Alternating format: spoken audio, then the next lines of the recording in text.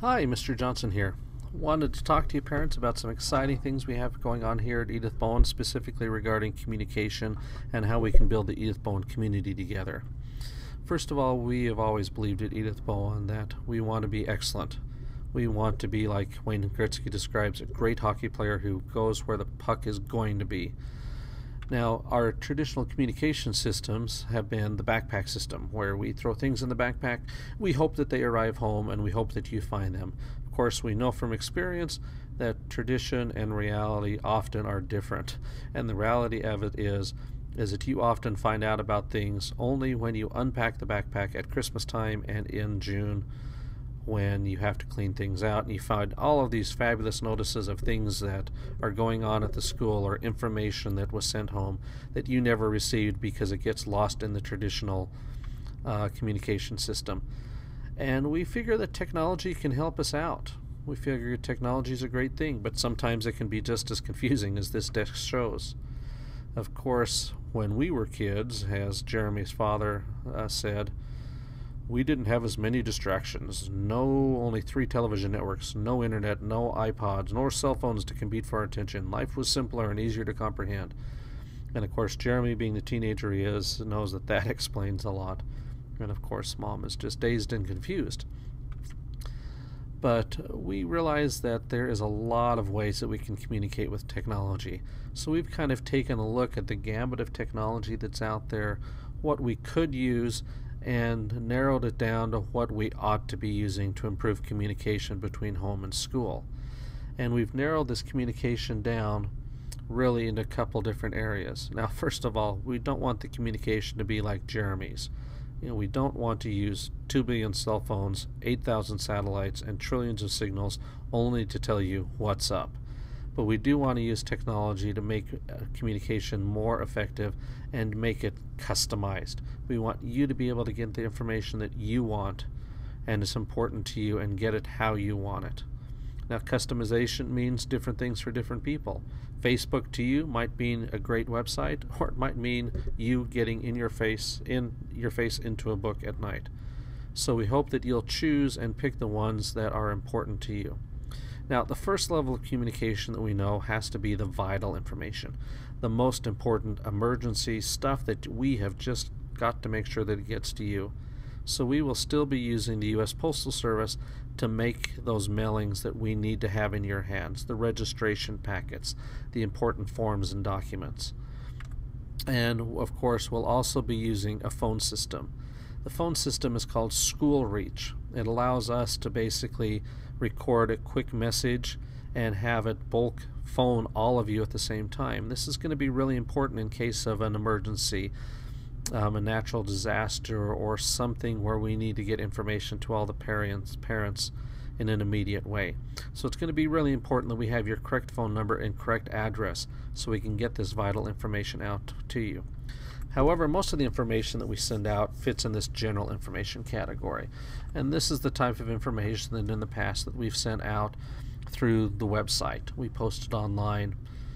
It's also the information that generally you've seen come home in the backpacks. We're still going to continue to use those sources of information, but we're going to add a little twist to our email system.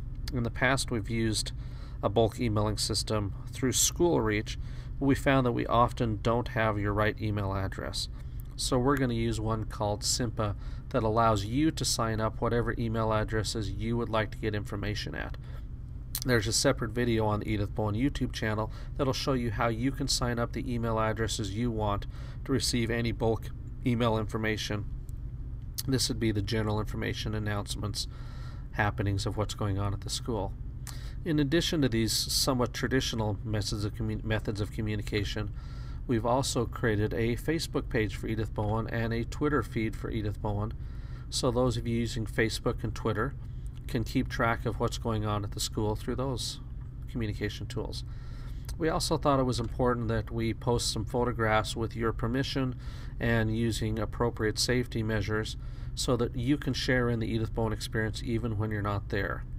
And we're using a website called Flickr to do that. And then, of course, you're watching this video on the Edith Bowen YouTube channel. And for student videos that students need to watch at school, if we produce some, We block YouTube because it does have questionable content on it, but we'll be posting any videos that students may need to see on a website called TeacherTube, which is an educational version of YouTube in essence. So these are the websites that you can get general information from. Some of them might be a website, some of them may be the backpack. You may choose to do email, you may be a big Facebook fan and choose to do that. We want you to be able to choose which one of these channels you're getting information about general events and happenings at the school through. Now the last type of communication, I completely forgot to mention this. On all of our social media sites, Facebook, Twitter, Flickr, YouTube, TeacherTube, our handle is EBLSUSU. That is our username, and we'll always try to use that username for any type of social media. Now the last type of communication that we like to have is, of course, that personal communication between you and the teacher, you and the principal, you and the school counselor, you and Vaughn and Rosine in the library. And of course that personal communication will still continue to happen, through email, very good method of getting in touch with us, through the postal service when we need to send information home. Often that's what Vaughn and Rosine do with library information. And of course through the traditional phone method. Those traditional methods work really good for personal communication, and we'll continue to use those. But of course, when we talk about that personal communication, you're going to be getting just personal information, not necessarily the general information like we showed you on the previous page. Now, a key component to getting the right information to you is having the right information about you. We use a piece of software called SIS 2010. It's a database program developed by the State Office of Education in the state of Utah that allows us to store information about you, including your address, your phone number, your email, your emergency contact information, and any other information that we need in order to communicate effectively with you.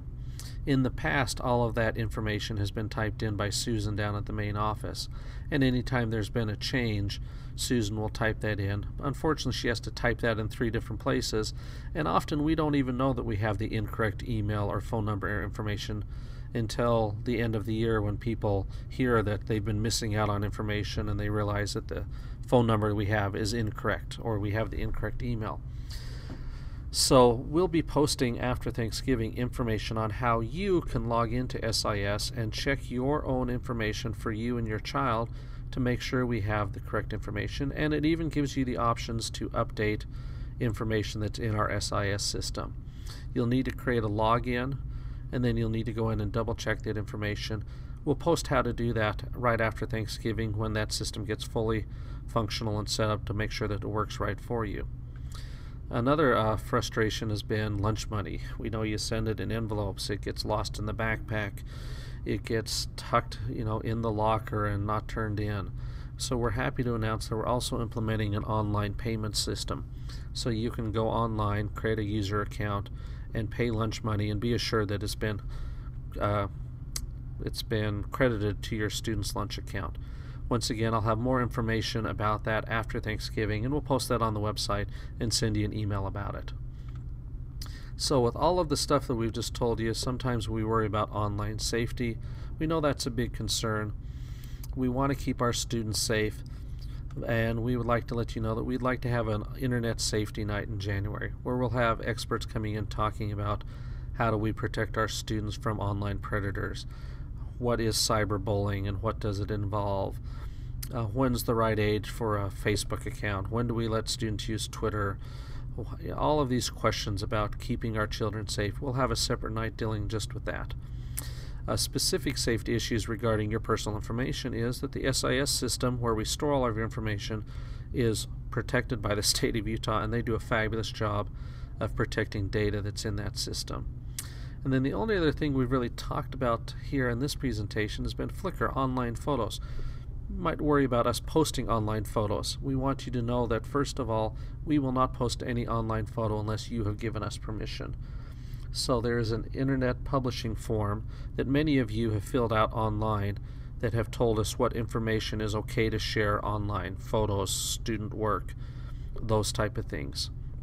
If you haven't filled that out, we encourage you to go to the Edith Bowen page, and you'll see it as a tab in the left hand, and we want you to fill that out. And if you're not comfortable having your student's photo posted online, we will respect those wishes and not post it. The second thing you need to know is any photos that we post online, we do not associate any personal information with. We want to keep our students safe.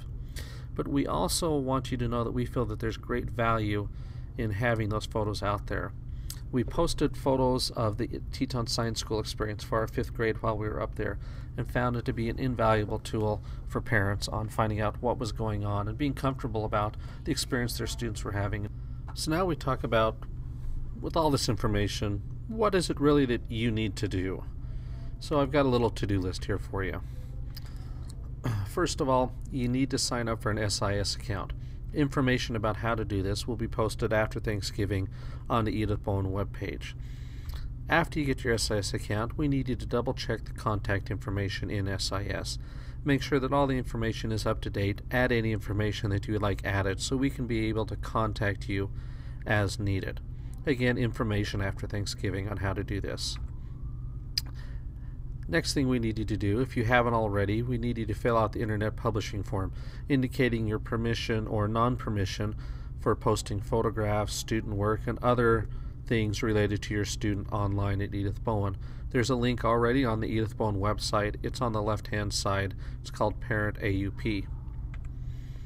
And then the last thing is, decide as a family how you would like to receive that general information. Would you like to receive it via email? If so, sign up. Or would you like Flickr? Or would you like to receive it just by the traditional way that has been happening in the past through the backpack? We leave that up to you on how you want to receive that general information. You're welcome to use as many or as few of those ways as possible. So at this point in the conversation, we'd usually take questions, commentary, but yeah, we're on YouTube, we can't do that. So maybe we'll just say, hey, why don't you go to the Edith Bowen website, check out some of these new communication tools, check out some of the other videos we have posted on YouTube, and decide how you as a parent can get communication that you want and how we can build our community together.